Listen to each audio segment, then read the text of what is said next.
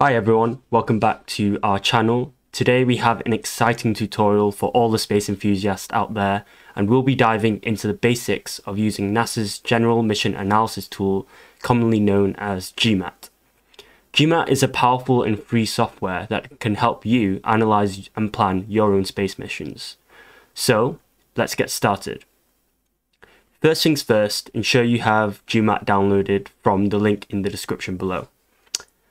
GMAT is designed to model, optimize, and estimate spacecraft trajectories in flight regimes ranging from low Earth orbit to lunar applications and interplanetary trajectories and other deep space applications.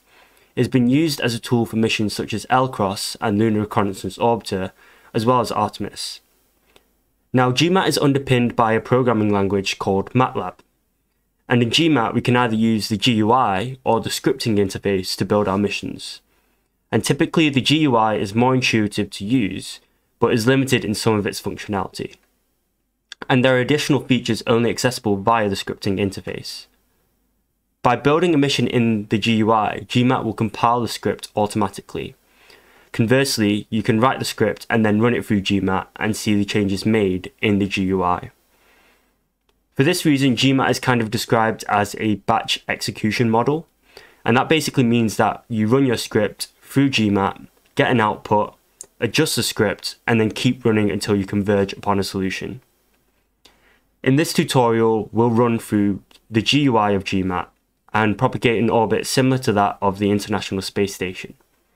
So, let's get started. Let's quickly go over the tools at the heading bar at the top.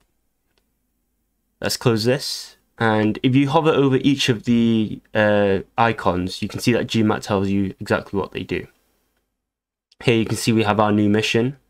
We've got copy, cut, and paste. We have the run button and pause, stop, screenshot, close all, close, some information and help, our animation tools. But the most important thing here, and notably the thing you need to pay attention to, is the GUI script sync status. If this is not synchronized, your mission will not be running the most recent changes you've made. So this basically means that if it isn't saying synchronized, it means you need to save your mission prior to running it. Analysts model space missions in GMAT by first creating resources such as spacecraft, propagators, estimators, and optimizers. And this is the window we are in now. There are two main types of resources. The first are physical resources, and these include things like your spacecraft, thrusters, burns, and planets. And the second are your analysis resources. Since GMAT is an optimization tool, it is underpinned by numerical methods and solvers. So the analysis resources include things like differential correctors, propagators, optimizers, and things like that. In addition, we also have your graphics, reports, and plots. And you can think of the resources set up as all of the ingredients you need to build your mission. So you can see the resource categories in the tree on the left. And let's go over some of the most important resources. And throughout our projects, you'll gain experience working with different areas of GMAT and its features, but for now, let's start with the basics. You can see we already have a spacecraft added here.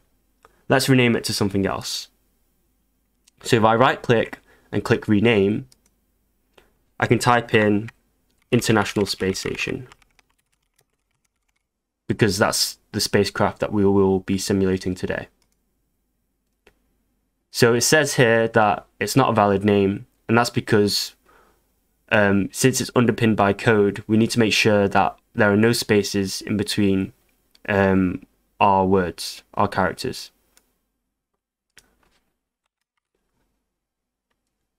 So I can replace those spaces with underscores. So now that we have the International Space Station, we can double click on it. And here you can see the spacecraft window. And we have loads of different tabs in this resource, but the Orbit tab is the most important tab. We also have other properties which we can apply to our spacecraft. And we can define our spacecraft's state vectors from a selected list of descriptors. We have the Cartesian state vectors here, which will be familiar from the restricted two-body equation, but we also have our Keplerian elements if we click on the state type, we can see all of the different descriptors here. We'll go to Keplerian because that is 9 times out of 10 the best ones to use.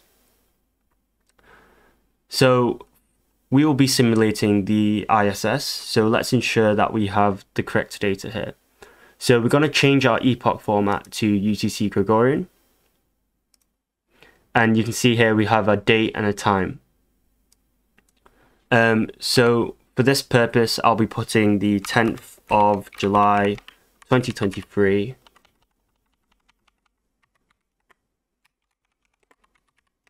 at 13:03 and 3 seconds.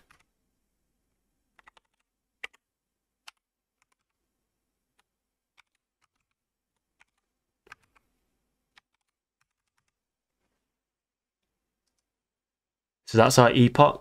Now we have our Keplerian elements. So we have the semi-major axis, eccentricity, inclination, right ascension of the ascending node, argument of perigee, and our true anomaly.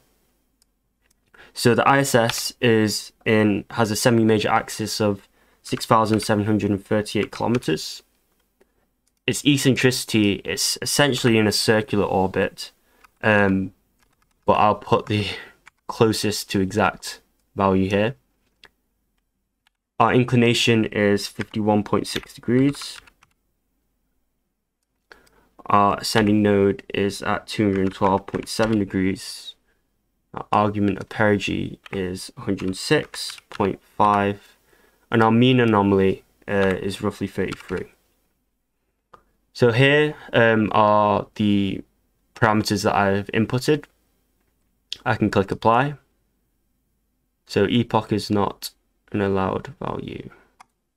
Let me change that.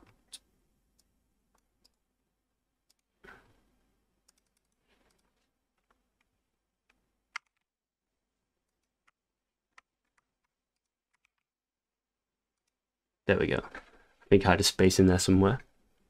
So apply and then OK. So that's our spacecraft setup. You can see that the other tabs we have here in the resource tree are burns, formations, ground station, hardware. And for burns, you can add impulsive or finite burns to perform orbital maneuvers, i.e. moving your spacecraft from one orbit to another, but we'll cover this in another video. The propagator setup. So the propagators are really important, and they essentially describe how we will be solving the problems for our mission and the analysis that's undertaken. So the propagator essentially defines the spacecraft at a point in the future, and this is underpinned by a numerical method. So generally, the integrator here, it describes the mathematical models which will solve the problems. And there are other integrators which are more suitable for solving particular problems. So you can see we have a list here. The propagators are added to the resource tab, and the number of propagators generally depends on your mission operations and the central bodies that are involved. So here you can see we have the central body as Earth, and these are all the parameters which describe the central body and the primary body around which this propagator is solving its problem. So you can see that if we are just doing an Earth orbit, we only need one propagator whose central body is defined as the Earth. But if we're going to the Moon, we would need another propagator centered around Luna. And if we were going to Mars, we would need one centered around the Sun, as well as one centered around the Mars. So here you can see we have also parameters in which we can describe our central body, our primary body. So we can apply gravity, which is quite useful. We'll leave this as default. Degree here describes the how spherical our central body is. So if we set this to degree 0 and order 4, it'll be perfectly spherical. And we can choose different gravity files, but it's best to set it as default. And we can also apply atmospheres and things like that. And this all just alludes to additional functionality which GMAT has.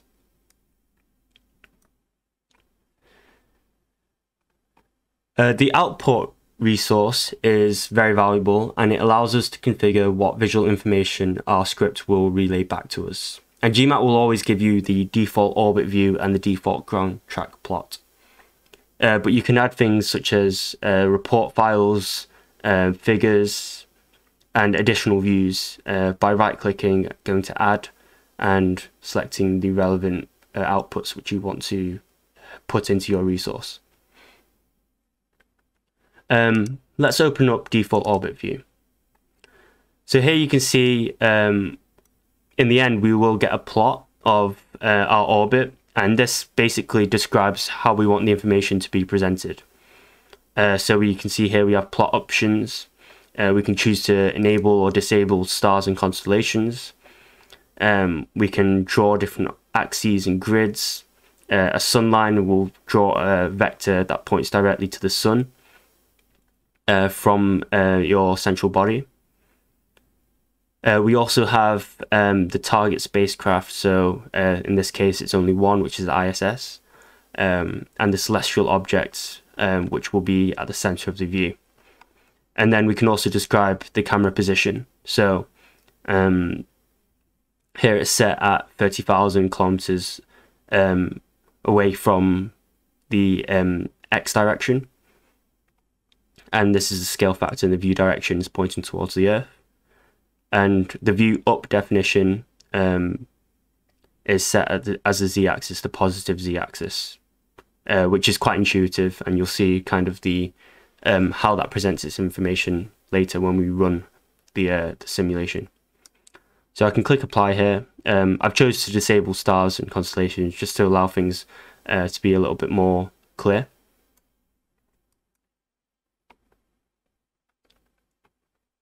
So now we can move on to the mission tab, and the mission tab is where we define our mission sequence, and this is done using the resources we have previously set up in the resource tab. The GUI allows us to call different functions here, which allow us to perform the analysis we want for our mission. So here you can see we right click, append, and these are the functions which we can call. For now we will just use the propagate function, which is already set up here as default. You can choose to rename the propagate function. I could just call this ISS orbit. And if I double click on here, you can see we have a propagate mode and the propagators in the spacecraft, as well as the stopping conditions. So the propagator model, as I mentioned earlier, it predicts a satellite's behavior at a future point in time. So here we can select our propagator and the relevant spacecraft. Our stopping conditions also define when we want the propagation to stop, and typically this is at the end of a maneuver or mission operation event. So in this case, our propagator is set as our default prop, which was outlined before as the central body. So if you click on these three little dots to the side, it gives you the available selections you can make, and here we only have one propagator from our resource tab, and we also have one spacecraft. Our stopping conditions, so you can see it's selected our spacecraft as the ISS, and currently it's set as a default of elapsed seconds and 12,000 seconds. In this case we'll try and do one complete orbit.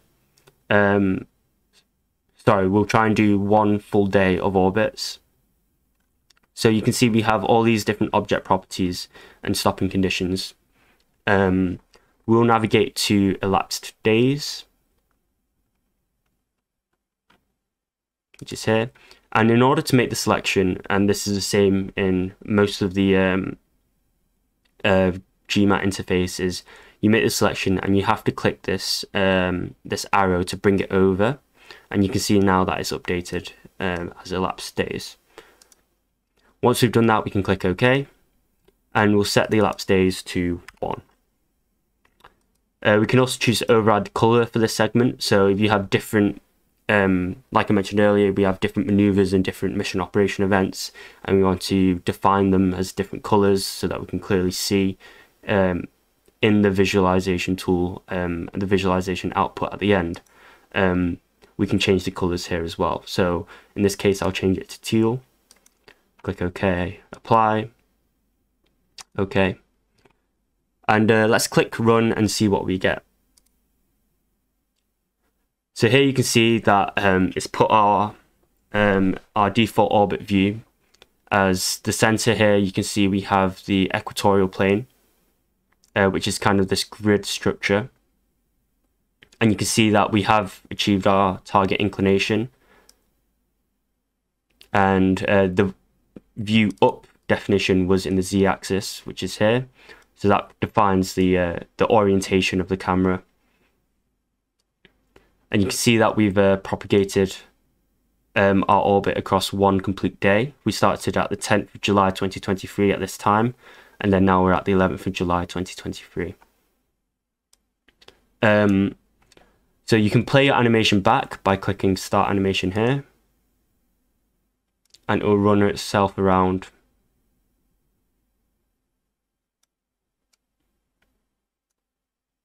And you can click Stop, and you can play slower animation, so it will go slower, but it will always restart from the beginning of the animation.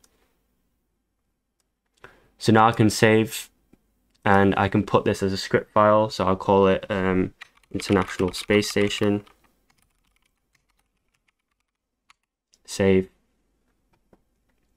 And now you can see that our script status is synchronized. So one of the things that I will show is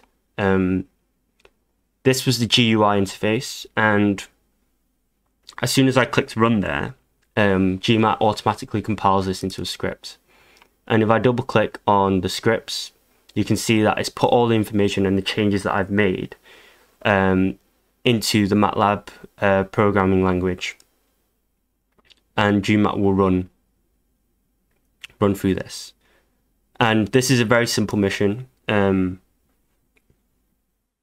you can see that it outlines very clearly your resources, so spacecraft, force models, propagators, and these are all things which I opened up in the resources tab. So here you can see our adjustments to the orbit view, ground track, and then the mission sequence begins here. And we can see we only have one propagator. But that kind of just shows that you can either choose to write this all from scratch and run it that way, save, sync, run, or you can use it, do it conversely in the GUI and get the same thing back out. If you navigate online and look for missions to run, 9 times out of 10 people will have the scripts available, and you can run these scripts through GMAT and get the output that that person got as well. So if you wanted to start your own script, you just click new script here, and you can begin typing your script out.